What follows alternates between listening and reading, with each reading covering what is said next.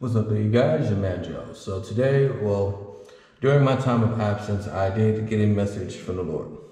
If y'all get your Bibles out, and we're going to go to the book of Leviticus chapter 13. Let y'all pause the video and let y'all look for it for a little bit, or look for it. Leviticus chapter 13.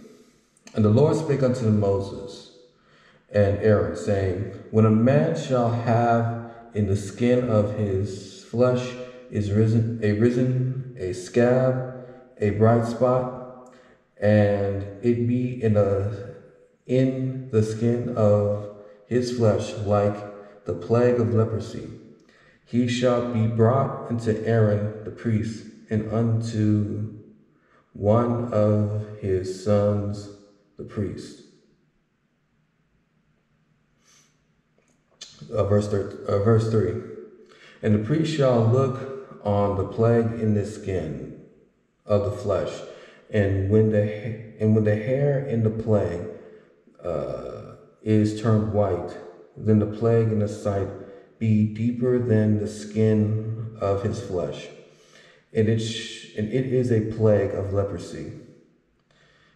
And the priest shall look unto him and pronounce him unclean. I'm gonna stick with that. So the reason why I read that verse is because the Lord was telling me about this message to anyone, and I mean anyone, that is in the medical field, that is a doctor, nurse, or any other position.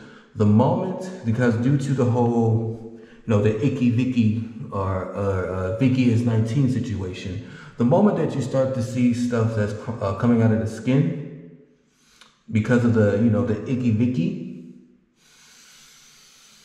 run.